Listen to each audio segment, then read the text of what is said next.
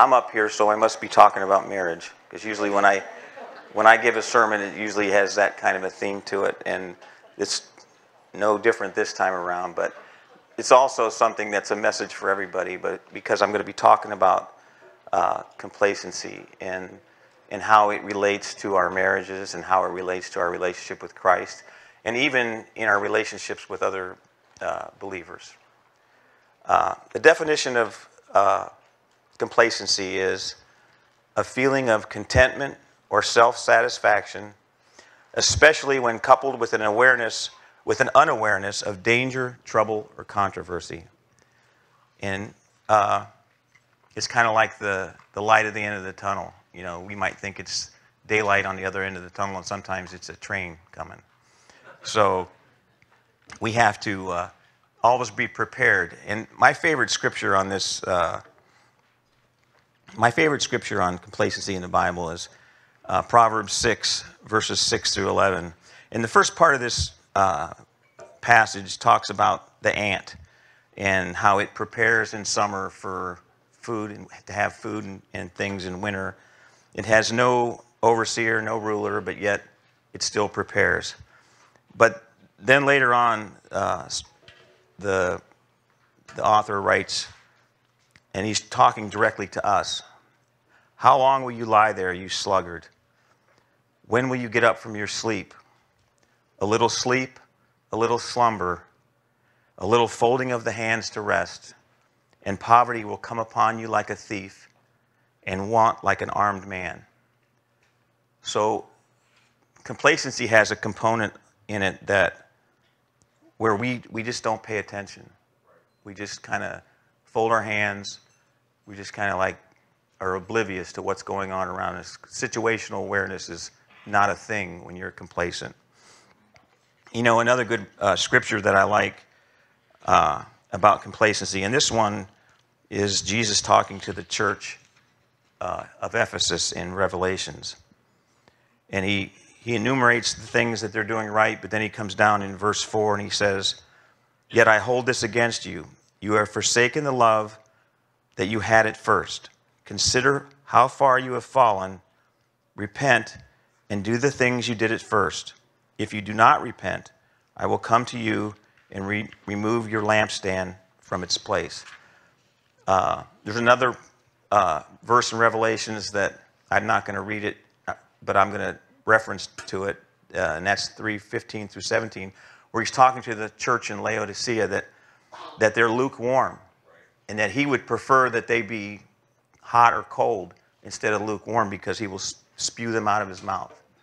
So and I really think the reason he says that is because if a person is cold, he can work with them.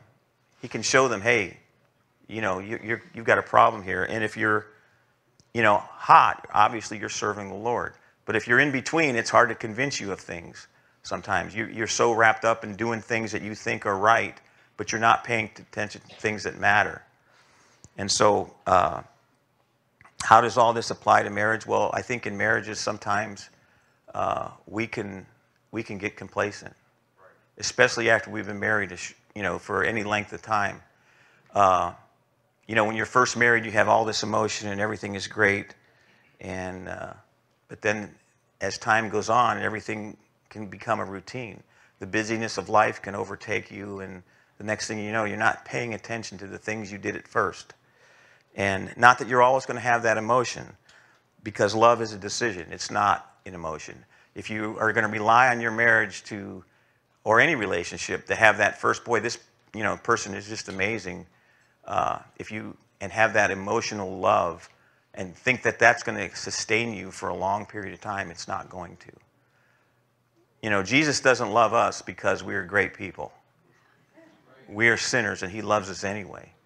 And that's really how our love to our spouse should be. It should be a decision. You know, God created marriage. If you look in the book of Genesis, in chapter 2, he lays it out for Adam and Eve and creates it. And he did it, as he does a lot of things, he did it to glorify himself. And I'm going to read Ephesians verse 22 through 5, 22 through 33, or 21 through 33, I think. But anyway, it's important that we understand that our relationship with Christ and the church's relationship with Christ is to reflect how marriage is supposed to work. And this scripture lays that out. Out of respect for Christ, and this is the Message translation because I like this a little bit better because, and I'll explain it to you here in a minute, but out of respect for Christ, be courteously reverent to one another. Wives, understand and support your husbands in ways that show your support for Christ. The husband provides leadership to his wife the way Christ does to his church, not by domineering, but by cherishing. So just as the church submits to Christ as he exercises such leadership, wives should likewise submit to their husbands. Husbands, go all out in your love for your wives, exactly as Christ did for the church, a love marked by giving, not getting. Christ's love makes the church whole.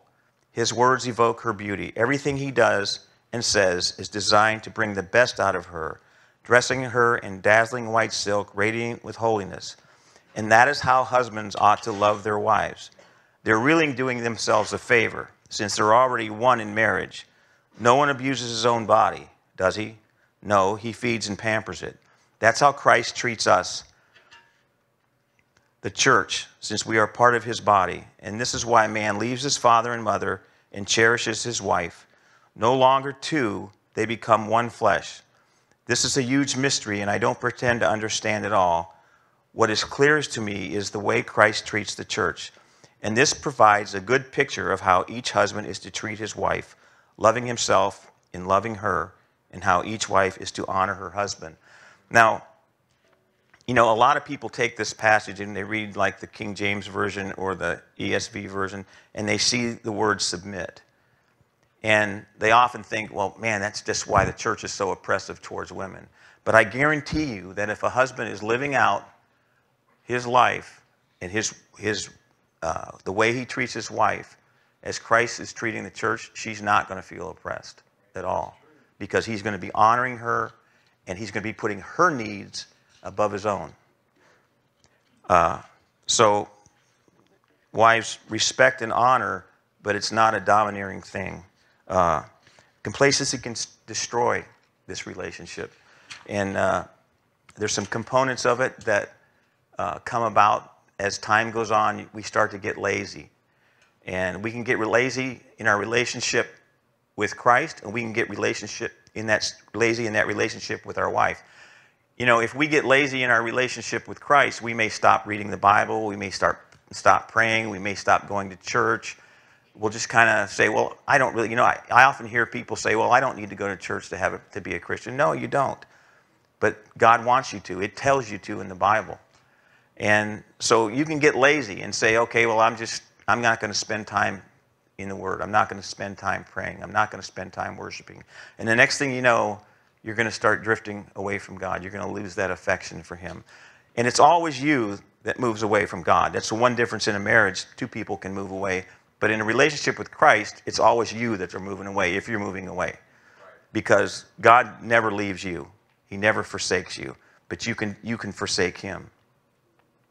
Another component of complacency is a lack of communications. Again, talking and praying with the Lord is a way that you stay in communication with him. In marriage, you have to spend time talking. You have to spend time understanding each other.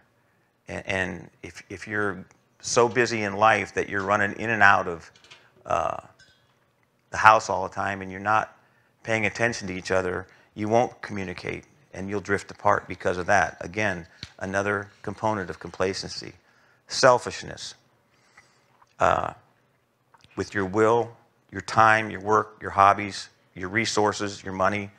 You know, if you're not helping God's kingdom with your resources, if money, you know, you need to start maybe thinking about maybe what's going on. Maybe you're drifting away from God. Maybe you used to be a tither or someone who gave a lot to the church, but then you just said, well, you know, I don't feel like doing that no more. Or you spend a lot of time working in ministry and you say, well, I'm just kind of tired of doing that. And your will. You know, you can be selfish with your will. you can say, you know, I know God would rather me do this, but I think I'm going to go in this direction because it's what I want to do. Number 4 that I have written down here is unrealistic expectations in a marriage. Sometimes, and also you can have an unrealistic expectation of what a relationship with Christ is going to be. Oftentimes we walk into a relationship in marriage and we expect the person to be perfect. And we know that in a relationship with Christ that he is perfect, but we don't understand the expectations. We have wrong expectations. We think that, okay, I'm going to become a Christian and everything's going to be perfect. I'm not going to have any trouble. I probably won't get sick anymore now that I'm a Christian. And it's foolishness. It's foolishness. But yet that happens. We say sometimes to ourselves, why is this going on in my life when I'm a Christian? Because he doesn't promise us we're not going to have trouble in this world. Matter of fact, he says the opposite. He says we will have trouble in this world. But do not fear because he has overcome the world. And, you know, in our marriages, we fail to see ourselves as realistically as we should, and our spouse. You know, when we got married, we didn't marry a perfect person. You know, Jesus is the only human being who became human being to walk the face of earth and not sin and not have any issues like we all do. And so we have to understand that when we're in a marriage that our spouse isn't perfect, and neither are we. The results of complacency are a loss of affection. As I stated earlier about our relationship with Christ, we can lose affection for him. And if we are complacent in our marriage, we'll lose affection for each other. Just because the lack of time, the laziness, the not doing the things, not being vigilant, that will all result in that. You'll have a lack of grace and mercy. You'll find out that you're annoyed by every little thing your spouse does sometimes. You know, things that, you know, you say, why does she do that? Or why does he do that? And, you know, you get angry about it, overtly angry. You know, you say, why are you doing this? Why are you doing that? And then it sits inside of you. And it'll result in unforgiveness. And I'm telling you, I'm going to spend time on this part because it's really, really important. If you have unforgiveness in your marriage, you have a real problem. If you have unforgiveness at all in your walk with Christ towards other people, you have a real problem. Because, you know, Jesus tells us in Matthew 6 that if we don't forgive others, he's not going to forgive us. And that's a critical thing. I don't know about you, but I have a lot of sin that needs forgiven in my life. And I want to make sure that it's forgiven. So I'm going to try my best to be a good forgiver. But sometimes what happens is you get complacent and you're with somebody all the time. So you just assume that, well, he forgives me for that or she forgives me for that. Unforgiveness is a terrible, terrible thing. Another result is compromised values. You start compromising on things that you know are the right thing to do, and you don't do them because you get lazy. And then finally, you give up. You give up on the relationship. You say, well, this is just the way it is. This is the way it's going to be, and I'm just not going to change it. So I'm just going to accept mediocrity, or I'm just going to accept this miserableness, if you will. And soon the relationship is destroyed because of it. Now, how do we avoid complacency? And this is the important part, because we have to be vigilant, both in our relationship with Christ and our relationship with our spouse. Number 1 is be unselfish. I'm going to read, and this is an important thing. I'm going to read 1 Corinthians 13, 4 and 5, and I'm going to use this for this part and the next part, but it reads, love is patient, love is kind, it does not envy, it does not boast, it is not proud, it does not dishonor others, it is not self-seeking, it is not easily angered, and it keeps no records of wrongs. Now, on the unselfish part, it's not self-seeking. It doesn't have to have its way all the time. Oftentimes, there's things that we know that our wife would like to do or our husband would like to do, and we don't do it. Like your husband may want you to go to a football game with him or a baseball game or go fishing. And we say, oh, I'm not doing that. I'll never do that. And so you don't do it. I want to give you an example of this. This is kind of funny. Gloria, since we've been married, she always wanted to go and get one of those pictures taken, you know, where you dress up in the old time clothes and it's a black and white picture, and you know. And so I always resisted it. I would never do it. So 3 or 4 years ago, we were in Branson, Missouri, and there was a place there that you could go in there, you dress up like the Old West, you know, and get your picture taken with the cow. And Kirk knows me well. He's laughing because he knows that's not who I am, you know. And so she wanted to do that, and I was saying, no, I don't want to do that. And her sister and her husband, her sister's husband wanted to do it, and I didn't.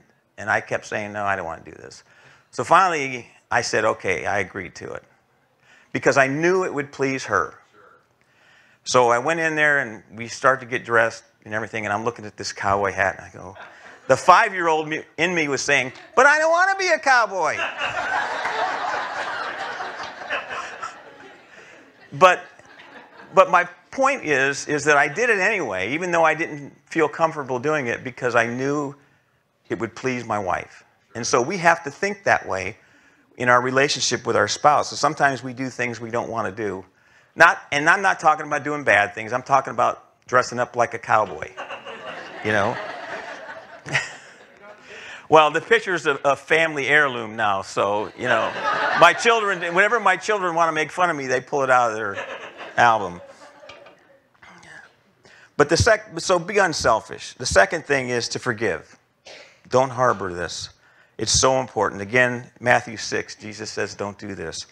And the way you can know that if you've really forgiven somebody, and look at your marriages over a length of time.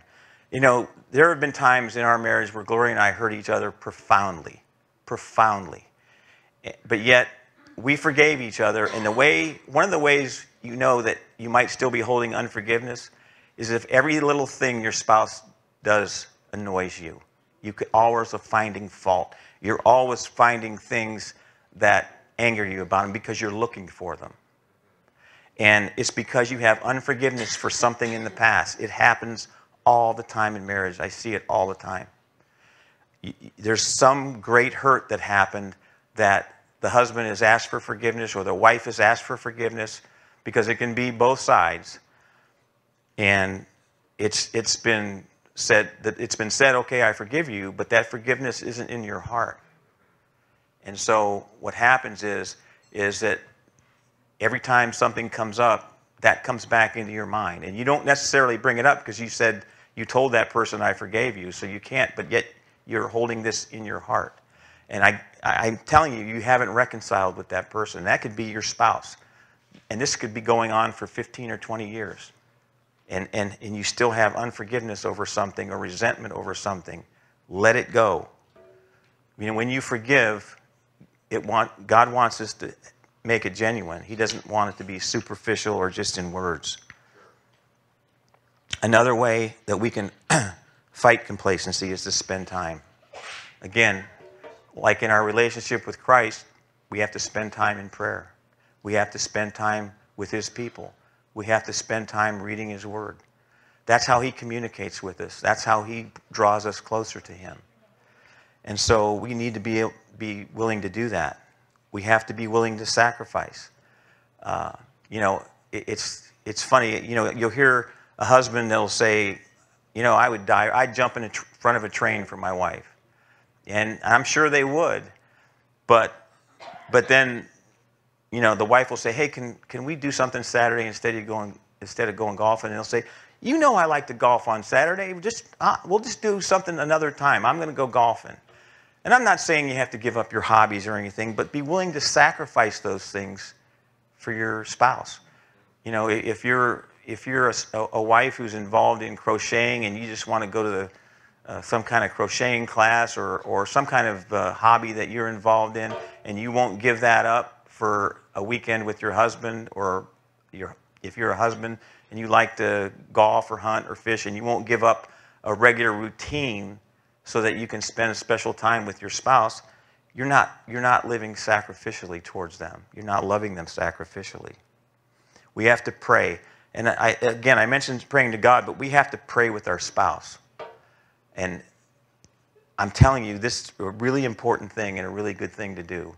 And I find in our marriage, it helps us so much to be in harmony. Not that we're perfect, because there's times we don't pray together, but we try to work at doing it, because it's really hard to fight and be at odds with someone that you're praying for and with every day. It really is. It's really an important thing. Another way is to listen.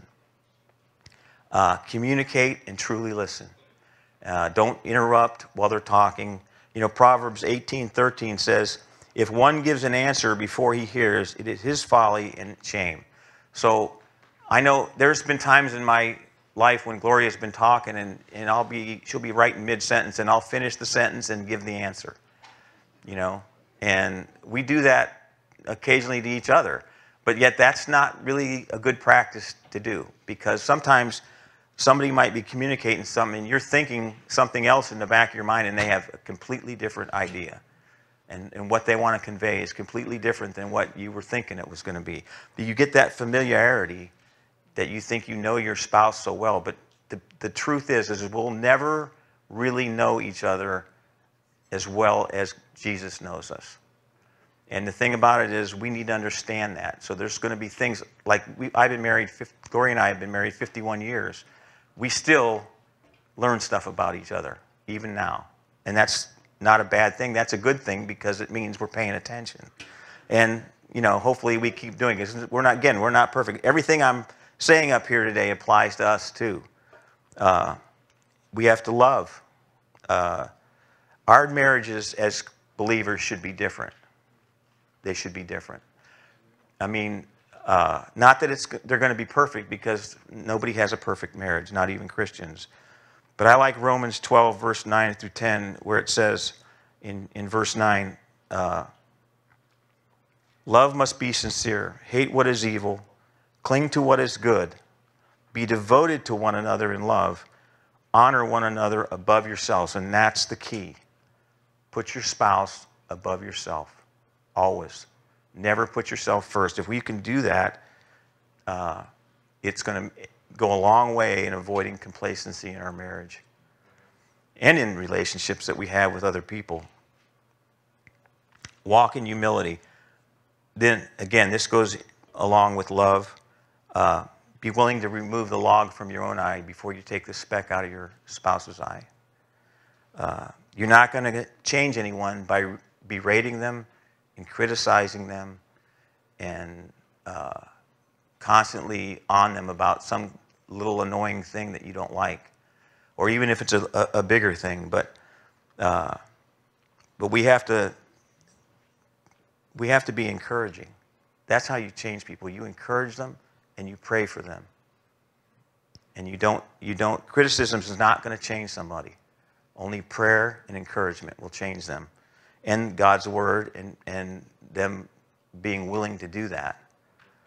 Philippians 2, 3 and 4 says, do nothing out of selfish ambition or vain conceit. Rather, in humility, value others above yourselves, not looking to your own interest, but each of you to the interest of others. So put yourself second to your spouse, always. Always. Grant grace and mercy always. Don't get upset because your husband leaves the socks on the floor sometimes. Don't be upset with your wife because the dishes aren't done right after dinner. I mean, I'm not saying those are things that we should be doing, but that is not something to get really angry about. It really isn't. Not in the grand context of things, because it is such a small, minor thing. But we can let stuff bother us, and for different reasons. Like I said earlier about forgiveness, and forgiveness is so important. You know, I spoke about forgiveness back in September, and I think Pete did during that time too. And we approach it from different aspects, but it's such an important part of our walk, and it's an important part of our marriage too. You better be a good forgiver if you're going to be married. And Ephesians 4, 1 through 3 says, with all humility and gentleness, with patience, bearing with one another in love, eager to maintain the unity of the Spirit and the bond of peace. By granting grace and mercy and not getting upset over little things, we're going to maintain peace in our household. Because, if I leave my shoes out, or Gloria leaves her shoes out, and one of us complains about it, usually with me, it's the shoes. With her, it's her socks. So, but if we complain about it enough, it starts to be a lot bigger issue than it should be. You can mention it, but don't let that make you mad. That's just a dumb thing to be mad about. The thing about it is God overlooks so much in our life. We should be able to overlook the little things in our spouse's life. Finally, be thankful. A good exercise is to some days sit down and write on a piece of paper all the things about your spouse that you are thankful for. Write down the things that are positive about them, that is a blessing to you, that they are that way. And you should be able to list a lot of them. And then when you look at those things, thank God for them. Thank God for your spouse. And be thankful to Him for all the blessings He's given you, but be thankful for your spouse. Because I know that there are things about them that are positive and good. And you should concentrate on those things and try to overlook the little things in there that annoy you, because we all have those about us. God forgives us for so much that we should be so quick to forgive our spouse of anything, including deep hurts, because He's forgiven us of some very bad things. I know in my life He has, and I know, Gloria and I would agree that we have both hurt each other seriously in our marriage years ago, and we forgave each other for that time. And it has really helped us a lot. Our marriage is better now than it was when we were first married. And the reason is forgiveness. That is like a vaccine for anything that's wrong in a marriage. Finally, my hope is that we'll be vigilant to not allow complacency and laziness and inattention to become part of our marriages. Because that's what causes long-term problems. I think sometimes what happens is a marriage will become complacent within, and one day one of the spouses finally just breaks out and says, I've had enough of this. I'm done. And I've seen it happen. And it's a sad, sad state to be in. And it all started because years before that, they started drifting apart because they weren't paying attention. So have these conversations. Think about them when you go home today, and look at yourself and talk to each other and say, are there ways in our marriage that are becoming complacent? Are we becoming apart because we're too busy to spend the time not only with our spouse or with each other, but with God? And we have to do it together. And we have to be able to have these conversations without turning into arguments. Because if you turn it into an argument, it's not going to accomplish anything.